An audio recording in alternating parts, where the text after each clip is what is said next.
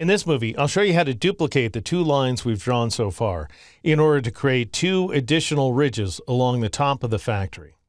And so notice if I just go ahead and drag one of these points or one of these segments, and a segment, by the way, is the line that's drawn between the anchor points. If I go ahead and drag one of those selected points, then I will move these two lines together because, after all, they're both selected. That's not where I want to put these, though, so I'll go ahead and undo that move by pressing Ctrl-Z or Command-Z on the Mac. If you want to constrain your movement to some multiple of 45 degrees, then as you're dragging, then go ahead and press and hold the Shift key like so.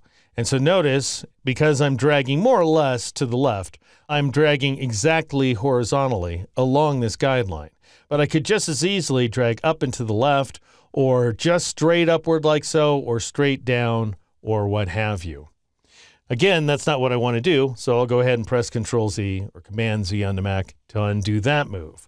The other keyboard trick involves, as you might expect, the Alt key here on the PC or the Option key on the Mac. And what happens when you press and hold the Alt key or the Option key on the Mac, again, after you begin dragging, notice that your single black arrowhead changes to a double arrowhead, and that indicates that if you go ahead and drop those objects, you will create a duplicate of them. So again, that's a function of pressing Alt here on the PC or Option on the Mac. What I want to do is both constrain my objects and duplicate them.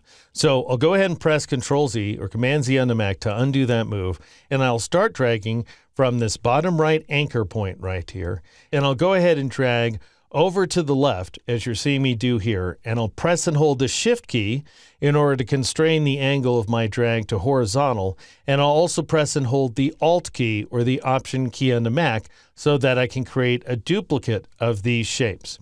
And that's going to give me the double arrowhead as you're seeing right there. So this is very important if you're following along.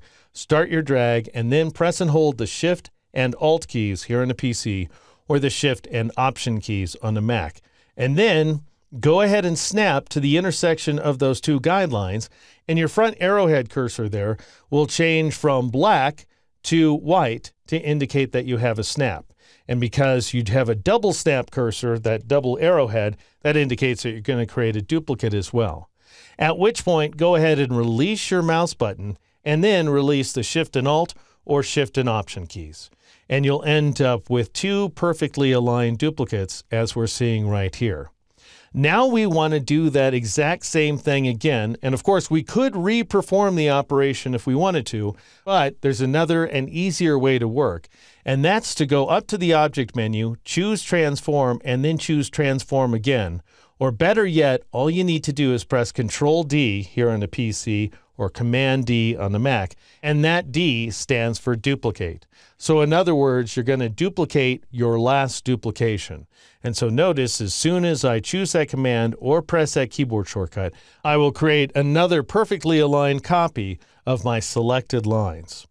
All right, now I want to draw a new line, so I'll go ahead and once again select the Line Segment tool, which notice has a keyboard shortcut, which looks a lot like the Line Tool cursor, except that it's going the other direction. So in other words, you can press the backslash key in order to get to the Line tool.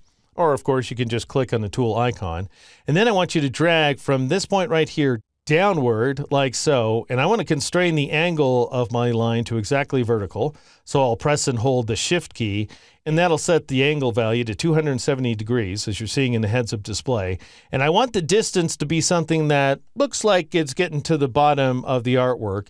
And I figure a distance, which is to say a line length of 300 points, works out beautifully. At which point, I'll just go ahead and release my mouse button to create that line. All right, now I want to extend this first right-hand line downward so that it aligns to the left-hand line, and I'll do that using an arrow tool. But rather than grabbing the black arrow tool, which is going to move an entire object, so in other words, if I switch to the black arrow tool and then I clicked on this path to select it and then I dragged its bottom point, I would just end up moving the entire line. What I want to do is extend the line, and so I'm going to switch to the white arrow tool, the so-called direct selection tool, which allows you to grab individual anchor points, and we'll see what that looks like in just a moment. But first, notice that it has a keyboard shortcut of A for arrow. So I'll go ahead and select that tool, and then I'll click on this bottom point to select it independently of the top point. So if you look very carefully, you'll see that the bottom point appears as a red square that's filled in, and the top point appears as a hollow square, so it's got a white center. And that tells us that that top anchor point is not selected. All right, now I'll go ahead and drag this bottom point, and that allows me to both stretch and change the angle of the line. And to make sure it stays nice and vertical, I'll press and hold the Shift key, and then I'll drag down till I see that horizontal intersect line extending to the thick black line over there on the left-hand side of the document. And then I'll release in order to exactly align that selected anchor point into place. All right, at this point, I decided the factory shouldn't be quite this tall. And so I want to take the entire roof line down. And I'm going to do that, once again, armed with the white arrow tool. And what you want to do, if you're working along with me, is drag in an empty portion of the document in order to create this dotted marquee. And go ahead and drag the marquee around all of those top points so that all of these points are selected like so. So whenever you draw a marquee in Illustrator, you're going to select everything inside that marquee. Then just go ahead and drag one of these top selected points downward while pressing the Shift key until you get that snap cursor. That is to say, you want to snap to that horizontal guideline, at which point you can go ahead and release in order to create this newly low-slung roof. And that's how you duplicate as well as extend straight lines here inside Illustrator.